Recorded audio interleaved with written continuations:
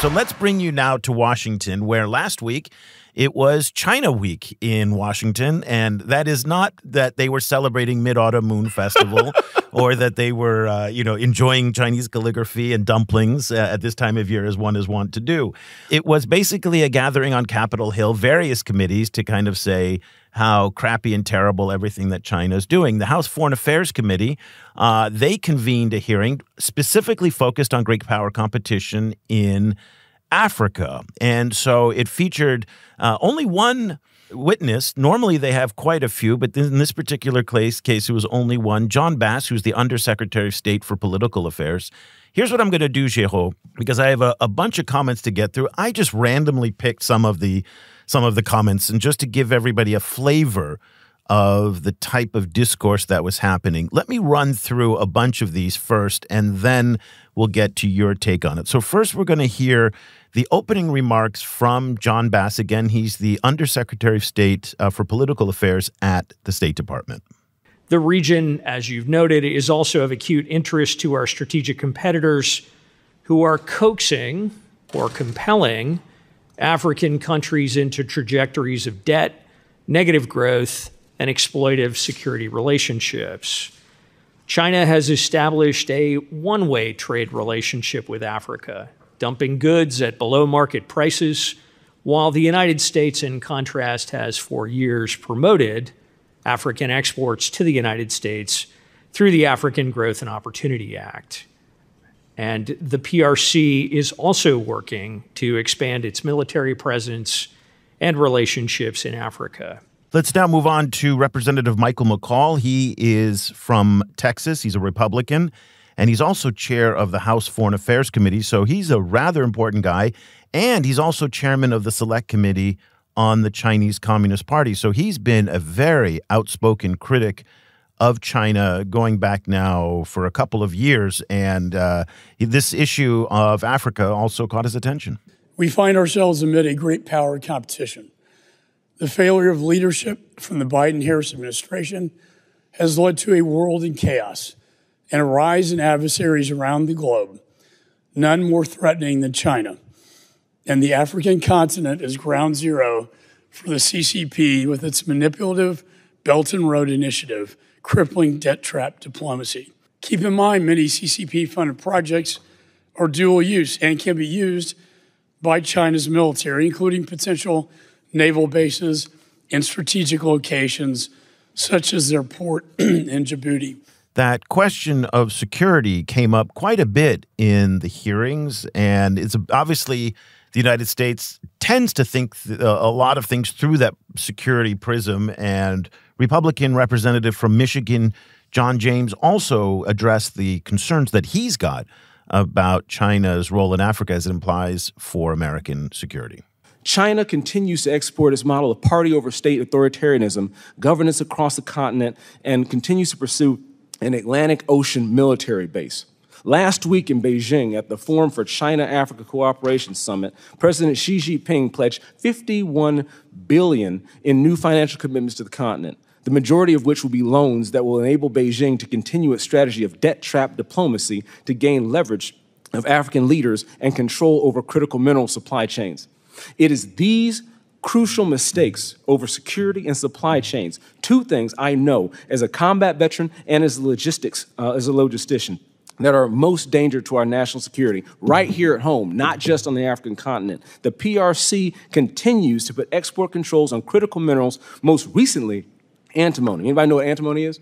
Well, you should, or you will. It's essential for our own munitions as we're running short on our own supply. This could starve our own industrial supply base of the resources we need in the event that we come into direct conflict with our adversaries.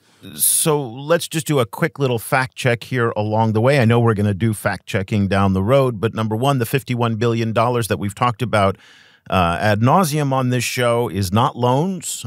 So very important there. Again, there is no public evidence that we know of or anybody else knows of that the Chinese are actively seeking a military base. This is on the west coast of Africa. This is something that the U.S. is convinced is happening. It may be happening in terms of discussions that are happening in various embassies, but there has been no movement on this issue for years, despite what we keep hearing coming out of both U.S. media and the U.S. Capitol in that respect. And so just two factors. Now, just to point out that those were Republicans, this is a truly bipartisan issue. So let's take a listen now from Representative Ami Bera, who's a Democrat from Northern California. And you're not going to really hear much distinction in the tone and the rhetoric. I'm very concerned that we are losing ground in Africa, not because of lack of regard, but when I look at surveys of Africa, China now is more popular than the United States. And when I think about how China approaches the continent, I think the number I've heard is for every dollar that they provide in investment, they saddle many of these low and middle income countries with $9 of debt. I was in Kenya last summer, saw a beautiful train from Nairobi to Mombasa. I had never actually saw any trains on there, and I don't think anyone's using that train, but they're now saddled with a real challenge. Okay, so just to be clear here, that he was referencing the standard gauge railway that China financed and built. Last year, Geraud, passenger traffic on the SGR increased 18% to 2.73 million people. Or million passengers. So he didn't see any, but it's being used quite a bit. And again, what we see here is just a level of ignorance. And again, it's hard to tell. Okay, so hold on. And we're going to get into this. We have this debate whether it's, never assign conspiracy when mediocrity will do. These guys have been saying this for a long time. This is nothing new. It's really a reflection of the sclerotic nature of the U.S. political system, that it's having a difficult time or an unwillingness to accept new information into the body politic. And the problem is that so much of what they were saying is simply not accurate. If African presidents and prime ministers were listening to this, which I know they're not, because they are not going to subject themselves to the torture that I did by actually listening to the whole thing, they would, I think, have the same reaction that you do, that this is kind of a joke. Exactly. And it's just not serious. I'm so tired. I'm so tired at this point. If it was a video recording that we're going to make, I was going to use this meme that we have on the internet with Jose Mourinho, just removing the headset. It's like, come on, let's stop those stupid questions. Every comments they make, you had debt trap diplomacy, debt trap narrative, all of it. But guys, did you fact check your own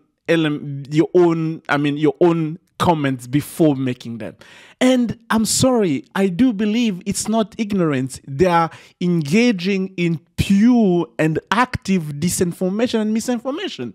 It's at this point, after so many years of availability of the data that's out there, engaging in those kind of conversation in 2024, September 2024. Now, that's not ignorance anymore. That's pure disinformation. Okay. Come on. Because when you have the data in front of you and you keep on saying things like that, you're like, what are you trying to achieve here? Because as you said, people in Africa, when they listen to say, my friend, what are you talking about? What are you making up to here? And I mean, you didn't even use another soundbite, but similar comments were made about another representative saying something similar, that teaching Africans about what they need to know about China. It's like, come on, guys, come on.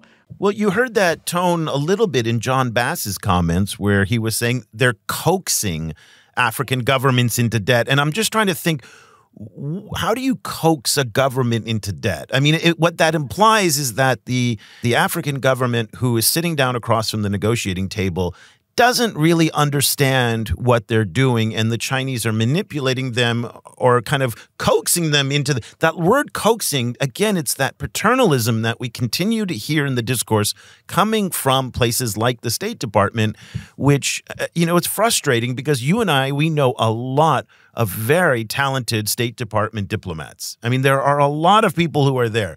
The problem is that guys like John Bass, who sit up at the very high levels of the State Department, are getting very bad information. Or, okay, let me give you your side. Or it's intentional. Now, I've been thinking a lot about this misinformation question quite a bit, and I was watching CNN this week.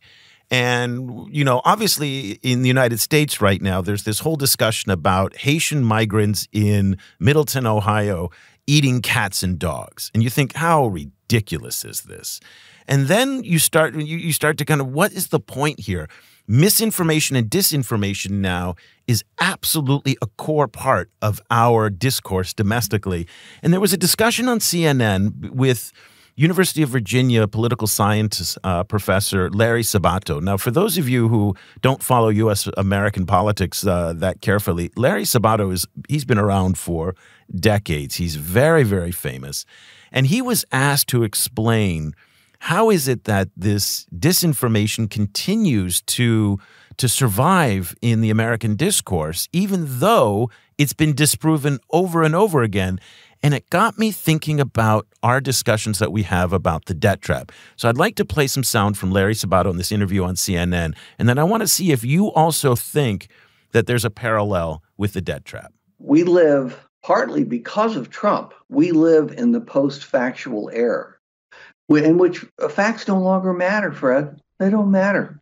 It's whatever you can say, whatever people want to take in, even if you present them with volumes of evidence that it isn't true or it was made up, it's okay because it serves a larger partisan purpose.